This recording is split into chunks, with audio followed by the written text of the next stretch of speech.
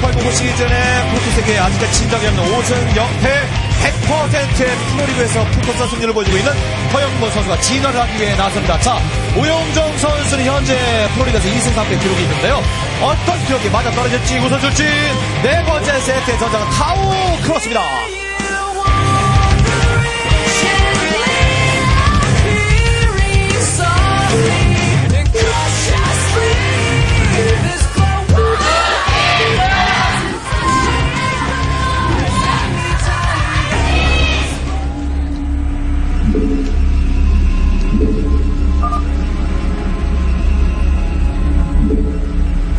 자, 오영정 선수를 만나고 계신 겁니다. 여러분께서는 죄송합니다. 네.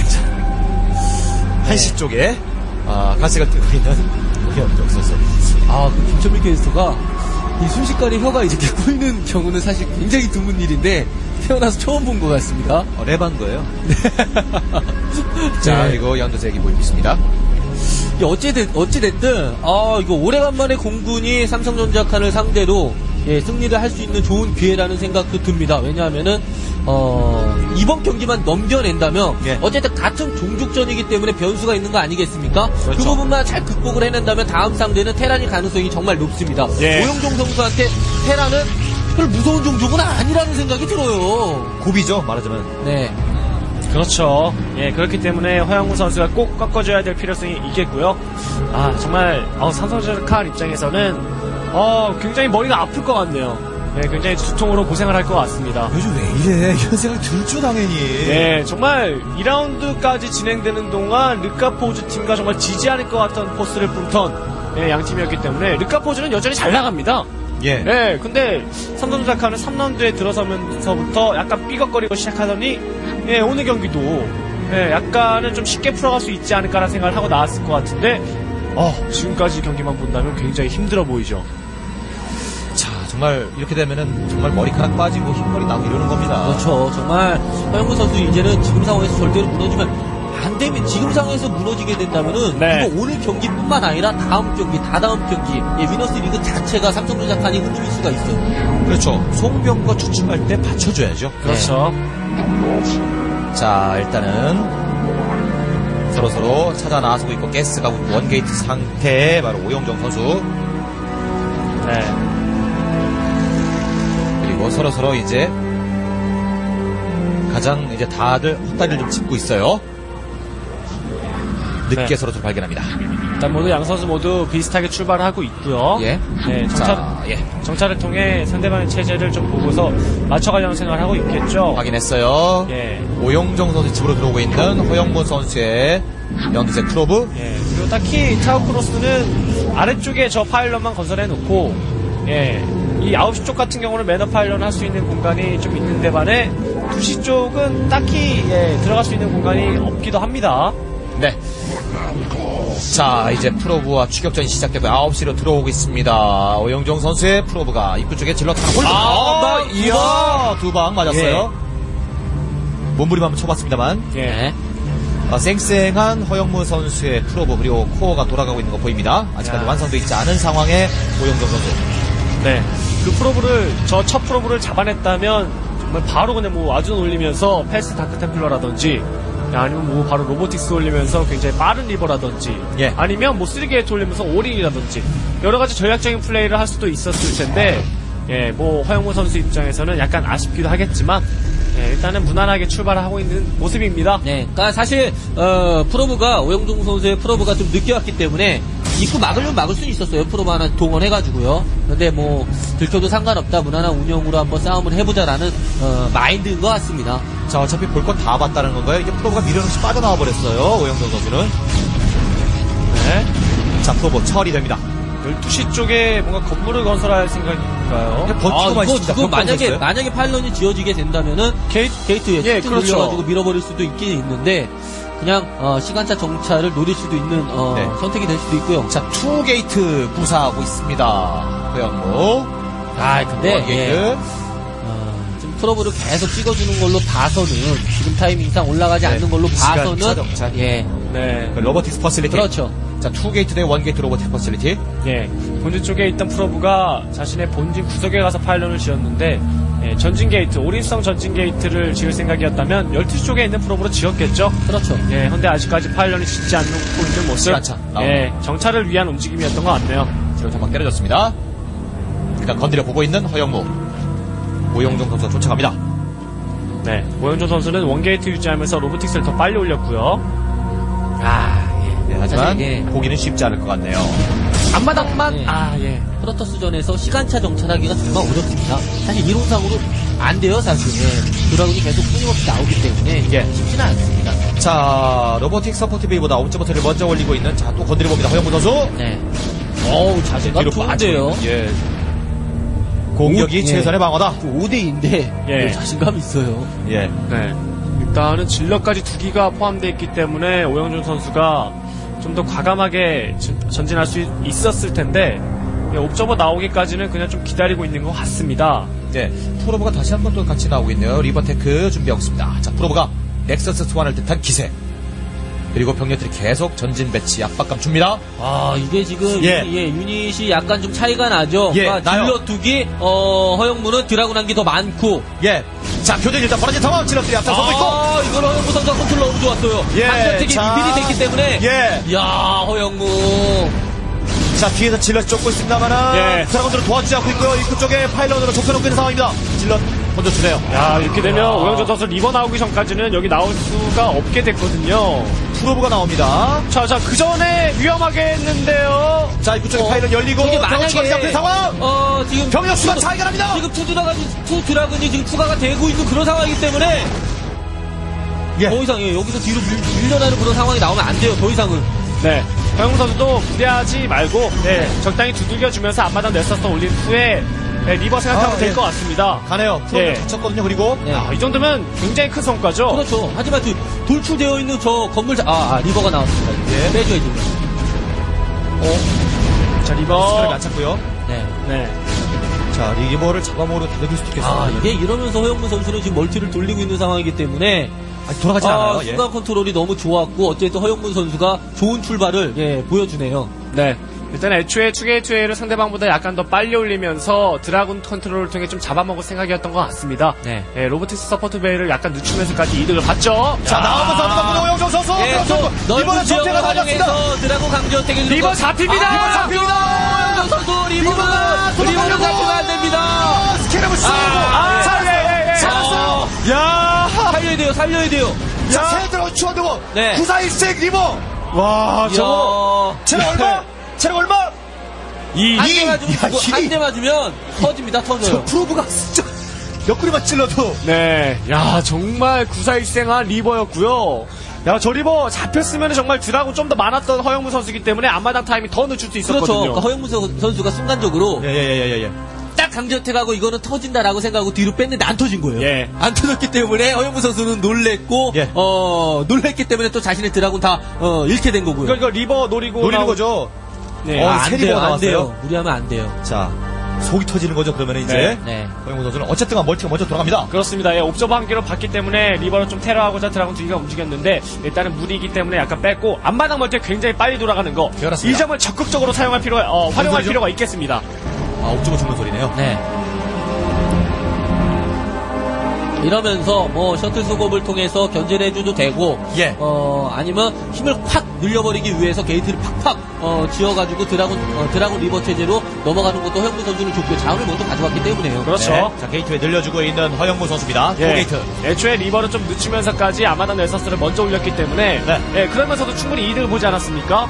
포게이트에도 더 빨리 올라가고 있는 데다가 아마당 가스도 먼저 채취를 하고 있고 이렇게 되면 허영무 선수가 시간이 지나면 지날수록 주도권을 잡고서 계속해서 경기를 운영해 나갈 수가 있죠. 자, 일단은 셔틀이 먼저 나오고 있는 오영종 선수 태우지는 않습니다. 리버를. 역시 마찬가지 셔틀이 나와 있는 상황. 슬그머니 움직이고 있는 쫓아가나요? 안 쫓아가네요. 스피드 완대 셔틀. 노리고 있어요. 선드라군. 그리고 앞마당 언덕 쪽에 드라군 2기 정도 내리면서 신경을 거슬리게 할 수도 있고요. 그럴 수도 있겠네요. 가스통만 때릴 수 있는 위치에 내릴 법도 합니다. 이 위쪽 하지만 가스는 가져가지 않고 있는 상황입니다. 슬그머니 담장 타고 슬그머니 한번 쏘고 리버가 내립니다. 자, 불발. 스피드업 됐고요. 안쪽에 들어가.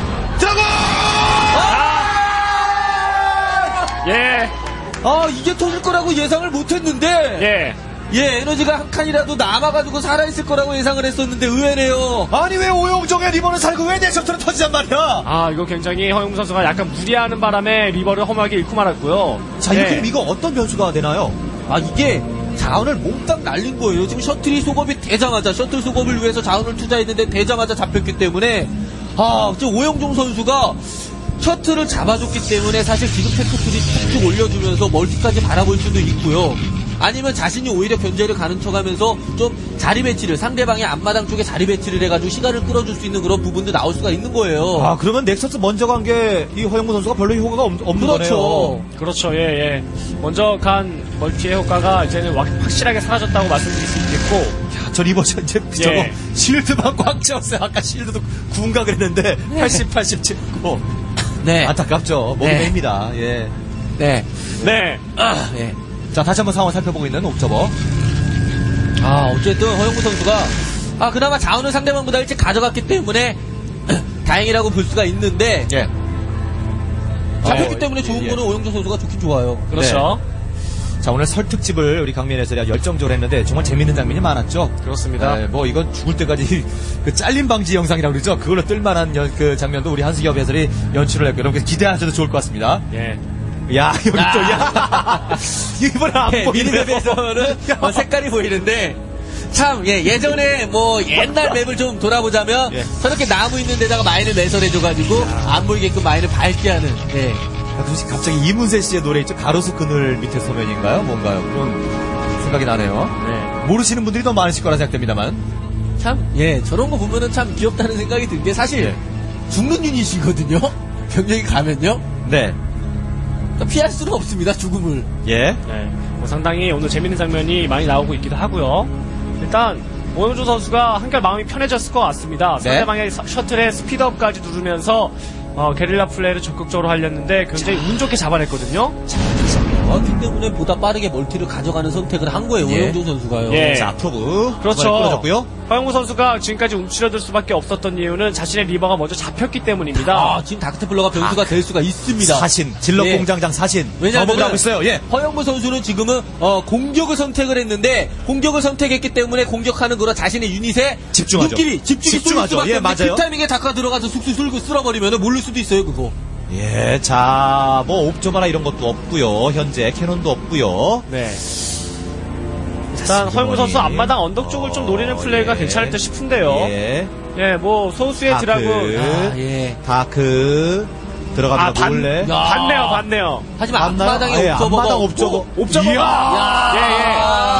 지금 9시 쪽으로 내려가던 옵저버가 내려가면서 봤던 것 같습니다. 다시 본진 회군하고 있죠. 허영무 선수가 진짜 이 미니맵 보는 능력 자체는 프로게임계에서 으뜸이라고 할 수 있을 정도로 너무 MC0!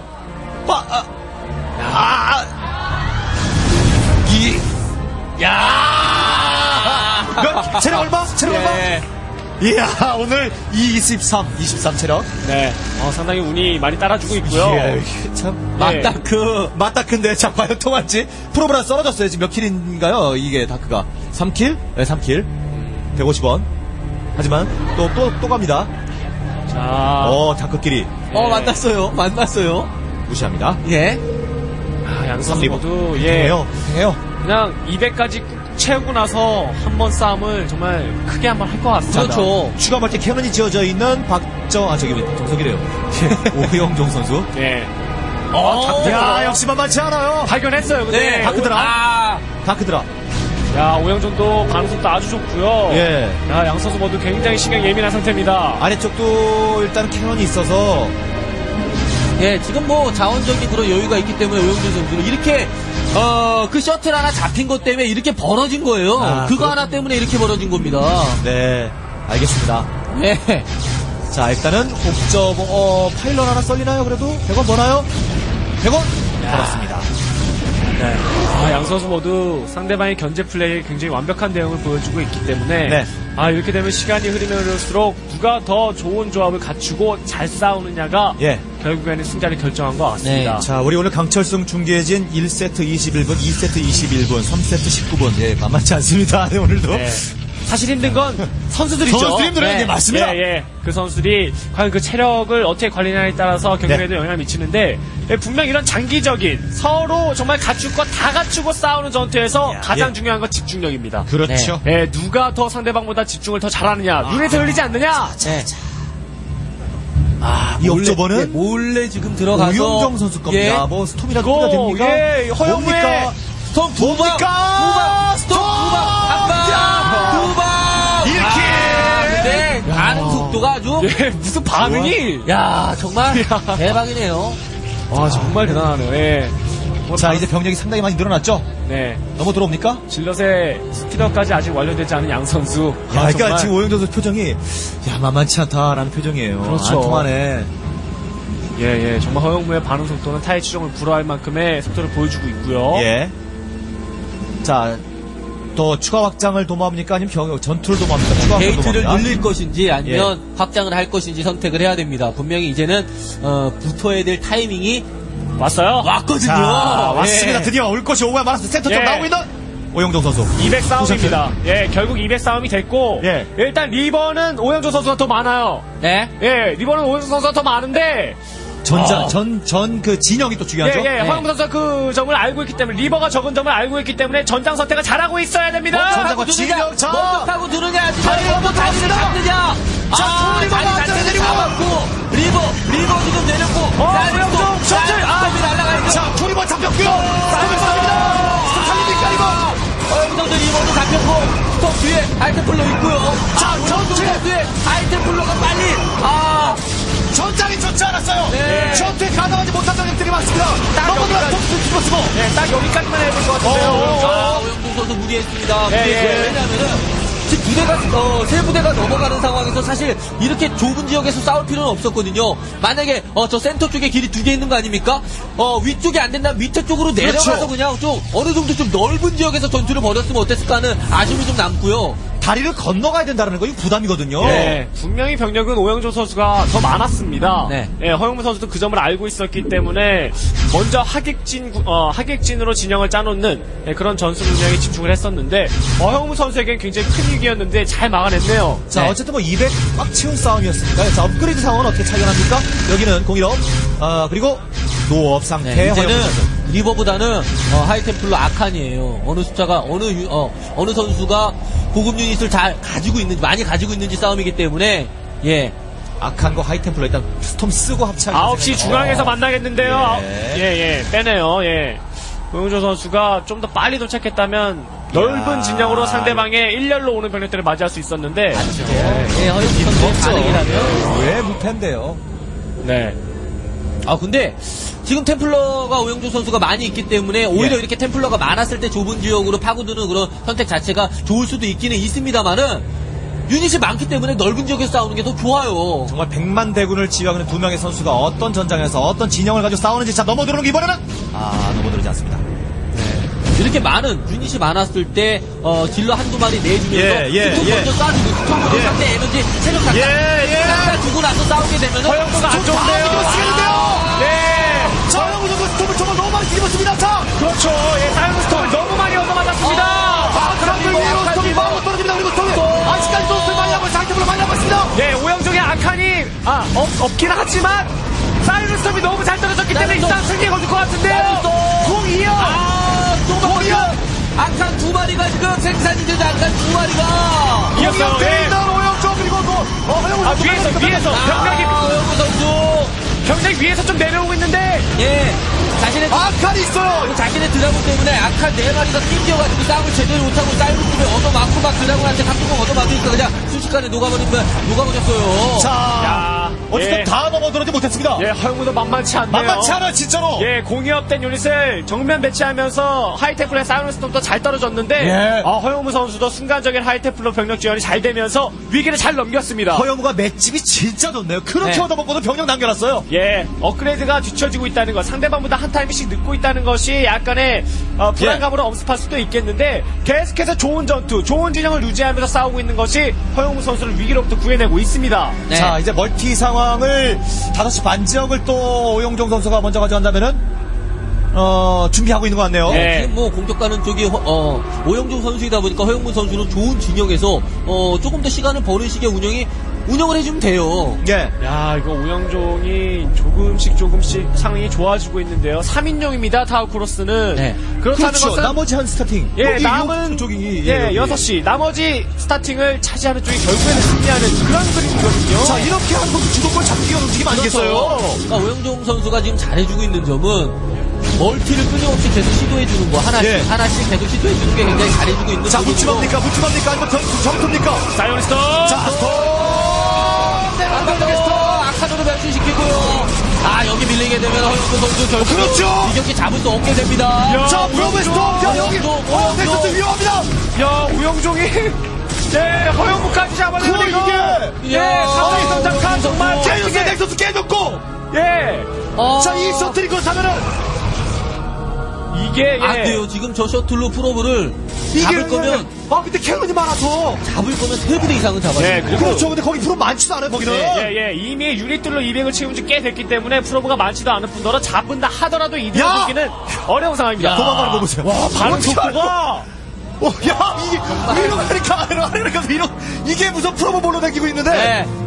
몰고 다니고 있는데. 자, 대박부터 터집니까, 대박? 알고 있어요. 어딘지 알아요. 지금 상황에서 사실, 프로브 견제 자체가 승패를 좀 바꾸어 놓기 위한 그런 수단은 안 되는데, 어쨌든 지금 최선이긴 최선이에요.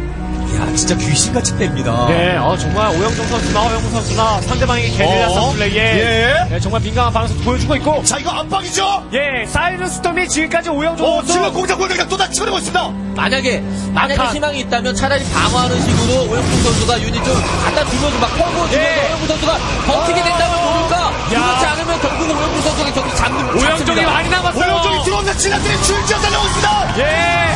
자, 밀어붙이는 오영종. 야, 오영종. 허영무 선수가 지금 입지가 5kg 지나고 있어요. 오영종 선수. 예, 오영종 이 경기를 잡아내면. 야, 스톰도 피했어요. 스톰을 그 와중에. 그렇죠. 자신의 멀티는 하나도 파괴되지 않은 상태에서 상대방의 멀티 2개의 지역을 마비시키는 동시에 전투까지 승리를 이끈다면, 야, 이거 상대방의 발기에 둘이 아니라 도끼로 찍어버리는 거죠. 요즘 용들이 대단하니까 이거 군용이에요, 군용.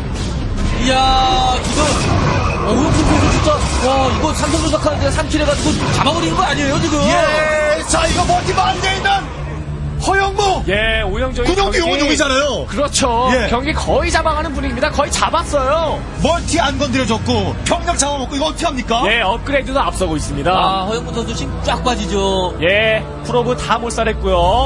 그러니까 자신이 공격 방역. 송병구가 무너진 지금 시점에서 자신이 무너지면 절대로 안 된다 스스로도 알고 있는데 그렇기 때문에 지금 지지도 쉽사리 못 치고 있는 거예요. 김가을 감독의 표정이 궁금해집니다. 지금 상황에. 예, 정말 안 봐도 어떤 표정인지 대충 알 것 같습니다. 그렇죠. 예, 그만큼 허영무 선수의 지금 상황이 너무나 안 좋은 것을 짐작하고 있는 거고요. 네, 지금 사실 허영무 선수가 지지가 나오는 그런 나올 수도 있는 상황인데 못 치고 있어요. 아쉬워서 억울해서. 자, 이 경기 서서히 오영정 선수 쪽 넘어가는 게 사실입니까? 예, 사실입니다. 예, 자원력. 예, 그 자원력은 곧 병력의 조합으로 나타나게 됩니다. 예, 아칸도 지금 3기. 그리고 전투 자체를 오영종 선수가 너무나 잘해주고 있어요. 예, 허영무 하면 정말 천지스톰. 정말 그 천지스톰에 빗대서 헌우님이라는 별명도 있지 않습니까? 예. 헌데 오늘은 뒤바뀐 것 마냥 오영종 선수가 사이오니스톰 정말 백발백중. 반면에 견제는 안 통하고. 예. 이게? 자, 이제 전장을 선택할 수 있는 권한은 오영정에게 있어요. 언제든 어느 곳에서든 어떤 병력이든 다 싸울 수 있습니다. 상대방의 도전을 다 받아낼 수 있어요. 드라군만 뽑아주면 경기 이깁니다. 드라군 공장장 됐네요. 드라군 뽑아가지고 컨트롤해주면 결국은 잡는 자, 이 교전이 승부처가 분실을 되지 싶습니다. 교전이 벌어지는데 병력의 차이가 상대가 안 됩니다. 양이 안 돼요, 양이. 예, 단순 드라군만 있다면 상대방에게 잡아먹게 병력이었습니다. 하지만 아칸까지 있었기 때문에 결국에는 병력까지 승리! 최재! 머리는 극적이고 한숨을 내쉬고 있는 허영무 선수 프로리그에서 목표가 끊겼습니다. 네, 정말 프로토스단 전승 과정을 달리고 있던 허영무 선수였는데, 그런 허영무 선수를 잡아낸 오영무 선수, 이렇게 되면 상대방의 발등에 불이 아니라 도끼로 찌어내는 거죠. 그렇죠. 오영무 선수, 허영무 선수까지 잡아내고, 이제는 남카드, 많은 사람들이 알고 있는 카드 아닙니까? 테란 카드가 유력할 수밖에 없어. 물론, 저그가 나오고 있기는 있겠습니다만은 이야, 오영종 이거 삼성전자 잡을 수 있는 정말 찬스예요. 오영정 선수가 최근에 이렇게 따져보면 프로토스 통장이 제일 안 좋았었어요. 그렇죠. 예, 그렇기 때문에 오늘 허영 선수를 상대로 보여준 경기력 감탄을 금치 못했었고 네. 여러 가지 면에서 모든 면에서 굉장히 뛰어난 경기였습니다. 게릴라는 게릴라, 센터 싸움이면 센터 싸움, 꼼꼼한 정찰이면 정찰, 게다가 위기 상황이 한 번 있었는데 그 위기 상황을 좋은 대처 능력으로 빠져나오는 거. 야, 오영종 다시금 전성기 시절의 실력을 떠올릴 수 있게끔 하는 아주 좋은 경기력이었습니다.